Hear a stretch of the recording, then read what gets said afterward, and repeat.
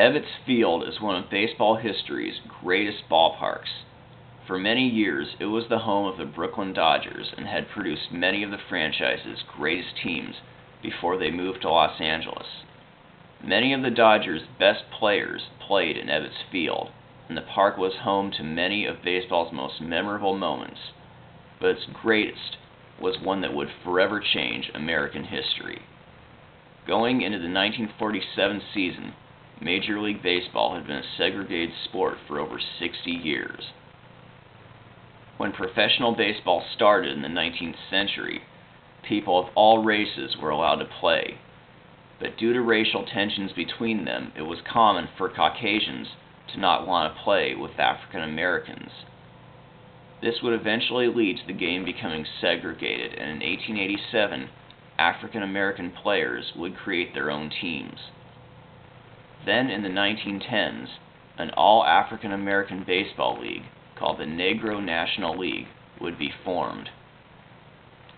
For many years, its teams would thrive, producing many great franchises and players, and in 1945, a shortstop by the name of Jackie Robinson made his debut for the Kansas City Monarchs. In his stint for Kansas City, he would hit .387 and play in the 45 Negro League All-Star Game. At the same time, there were major league teams who had serious interest in signing an African American player, which included the Brooklyn Dodgers. Their general manager, Branch Rickey, began to scout the Negro League for a possible addition to the Dodger roster, and was impressed with Robinson's talent. Rickey would interview him for a potential minor league contract and wanted to know for sure that he could face the racial antagonism that he would receive. Robinson agreed, and on October 23, 1945, it was officially announced that he would be assigned to the Dodgers' AAA affiliate, the Montreal Royals. In 1946, Robinson tore up the International League, leading the circuit with a .349 batting average, and at season's end received his Most Valuable Player award.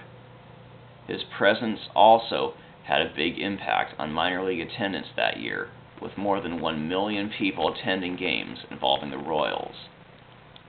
Then, on April 9, 1947, Robinson would get called up to the major leagues and play first base.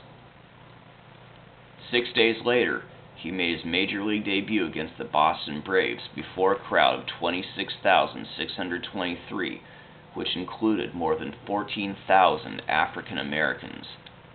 And it would be the first time since the 1880s that the color line would be broken. Robinson went hitless in his first 2 at-bats, but would reach on an error in the 7th and score the winning run as Brooklyn defeated the Braves 5-3.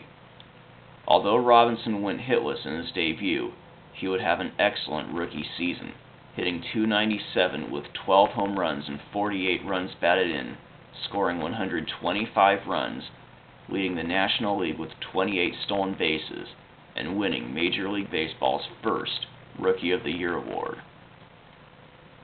During the '47 season, black fans would flock to major league ballparks to watch Jackie Robinson play, and even though he had plenty of racial tension, he would endure it, and his impact would not only pave the way for more African American players, but inspire more Hispanics and Asians to play in the major leagues as well.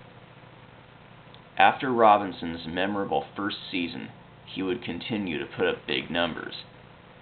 He made his first of 6 straight All-Star appearances in 1949 and won the National League MVP award that year, and would be a big part of the Dodger dynasty in the 1950s, helping guide them to 6 National League pennants and the franchise's first World Championship in 1955.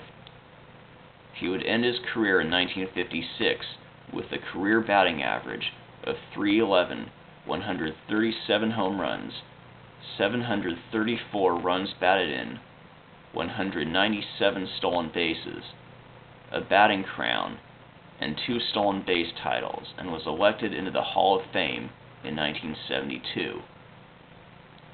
Then, on April 5, 1997, 50 years after making his Major League debut, Robinson would have his number 42 retired by Major League Baseball. and in 1999, he made Time magazine's list of the 100 most influential people of the 20th century and was elected as the top second baseman in Major League Baseball's All-Century team.